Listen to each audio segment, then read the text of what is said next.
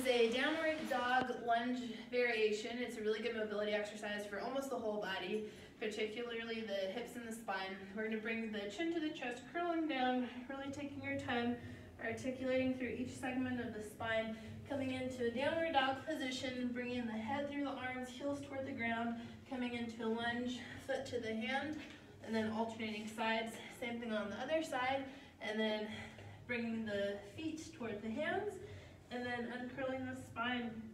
Let the head be the last thing to come up. The head is pretty heavy, so it's a good way to kind of leverage that upward motion. It really helps articulate through the spine. And then we're going to do that again. This time I'll go a little bit faster. Chin to the chest, curling down.